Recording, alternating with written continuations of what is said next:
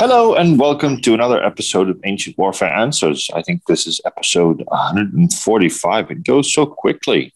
We're up to a gross now, Murray. I am Jasper. Well, actually, a gross plus one, of course. I am Jasper Orthuis. I'm the editor of Ancient Warfare, and with me is Murray Dam, the assistant editor. And we do all these answering these questions for our patrons and for everybody else. But we really like it if you would like to become a patron and possibly get the magazine. But you can certainly pose questions if you're not a patron. We like them all. We're always interested to see what you can come up with and what we can manage to answer or waffle about, like I'm doing right now. Apologies. One of the questions that we have is, were Phillip and Alexander of Macedon uniquely qualified in what they did? Murray, can you answer that for me? Well, short answer is yes and no.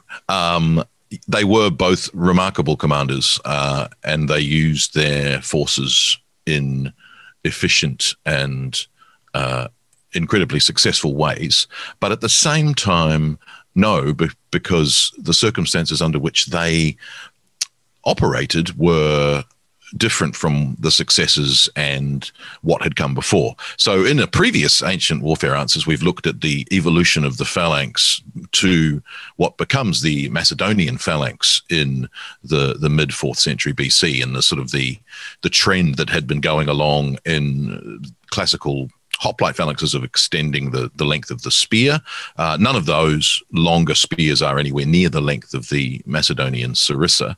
And so whether it's Phillip or the rulers of Macedon before Phillip, who reformed the infantry of Macedonia to become what we know as the Macedonian phalanx, we're not sure. But certainly by the reign of Phillip, the Macedonian phalanx is a defined unit of about 9,000 men, six taxaces of 1,500 men each one of those taxaces from a particular region in Macedonia.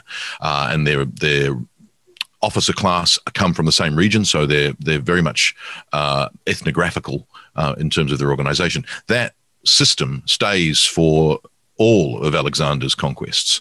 So in many ways, that system becomes a uniquely bonded and uniquely competent force in itself, to the point that both Phillip and Alexander can rely on the phalanx to do what the phalanx needs to do. It has 6 commanders and then an overall commander. They are left to their own devices very much in several of Alexander's battles, and off he goes charging around with the cavalry. Phillip similarly. So in that regard, they are uniquely competent in the sense that they have this amazing formation that they can take advantage of. So that's a part of the yes, but part of the no is that this formation of the phalanx is already becoming an entity unto itself, and that being one of the foot companions, as they're called, is very much an elite role within Macedonian warfare. They know what they have to do on the battlefield. They know that they are both a mighty attacking force, but also a bulwark of defense, so that if there's a heroic, foolhardy cavalry charge that needs to happen, as both Alexander and Phillip lead, they hold the line in the center and allow those cavalry charges to occur. So in the way, yes, it's remarkable that both Phillip and Alexander are able to wield that weapon. And of course, both Phillip and Alexander combine that with light armed troops and cavalry of different ethnicities to remarkable effect. Alexander more than Phillip, because of course one of the other things that we need to take into account for any general is their luck. Now, Phillip is lucky on the battlefield and very unlucky off the battlefield and perhaps in love. So in many ways, Philip's career is an unlucky one. At the same time, he's lucky. He survives some brutal wounds taken on the battlefield, which most people wouldn't survive for centuries until the invention of modern antibiotics. But when it comes to the fact that he's assassinated early and isn't able to fulfill his plans, absolutely, he's unlucky.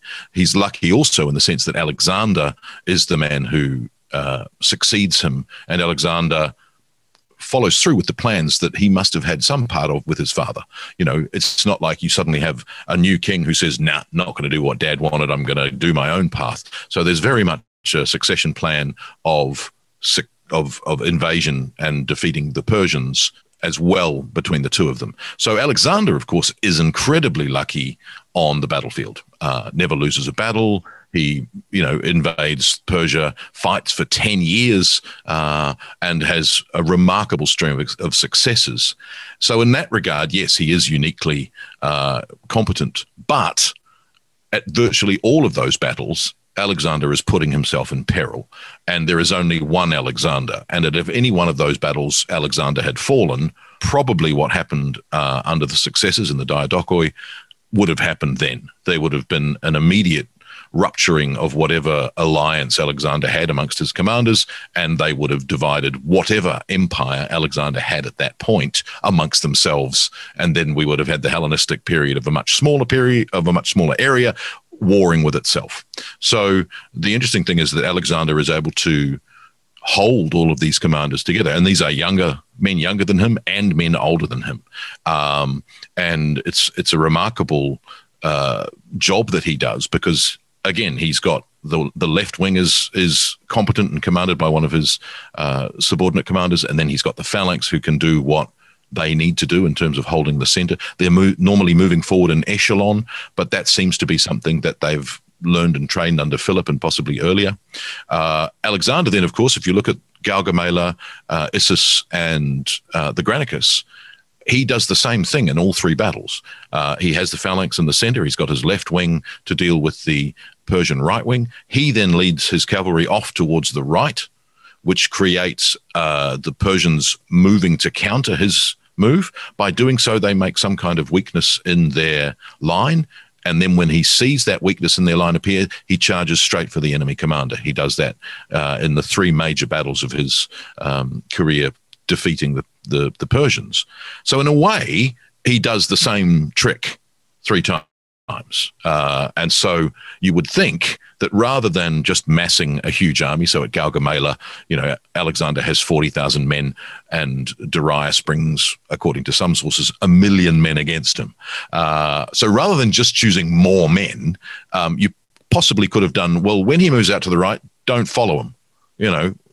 We can quite easily just hold here, and his tactic won't work. But that's not what they do. So in a way, he's also lucky in the sense that the enemies he's fighting against, certainly in the case of the Persians, do what he needs them to do to defeat them.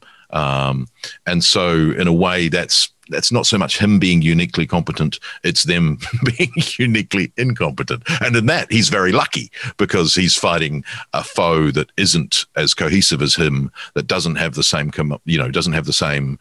control over his subordinate commanders and all sorts of things. As the campaigns progress, he does indeed have to do more very difficult fighting, whether it be the Sogdian Rock, or whether it be, the harsh campaigning up into the Kush and Afghanistan, and then, of course, across into the Indian campaigns. All of these become more difficult and more nuanced campaigns, and Alexander is uniquely lucky in fighting all of those without mishap, even though he's wounded several times in his battles. And each time that's a massive crisis for the Macedonians that Alexander is wounded, and each time he recovers. So in a way, the competence of Alexander and Philip are not so much out of their control as to do with things like luck and battlefield competences, which aren't necessarily their personal ones, but the system in which they have inherited or honed. What happens after Alexander with there are great commanders in the Hellenistic period, whether it be Pyrrhus, whether it be Demetrius. Some of them are unlucky in the sense of what they end up having to fight and how they end up falling. But there's also a problem of stagnation, and that is that you have Macedonian phalanxes fighting Macedonian phalanxes. And so they aren't trying to overcome different foes. They aren't trying to conquer new lands. They're trying to hold lands that they have and fight each other. So what you find is there's kind of an arms race within the Hellenistic period of let's build a bigger phalanx. My phalanx is bigger than your phalanx. I've got more elephants. I've got more cavalry. And so you actually get this kind of brinksmanship of Macedonian warfare, so much so that when the Romans start to come in into Greece and then through Asia Minor, they're fighting a phalanx that has passed its best. Of course, when Pyrrhus invades Italy in the 280s, you've got the opposite. You've got that actually they're almost on a par with the Roman legion. And so as that Hellenistic period continues, the stagnation gets worse and worse. Thank you. Very comprehensive.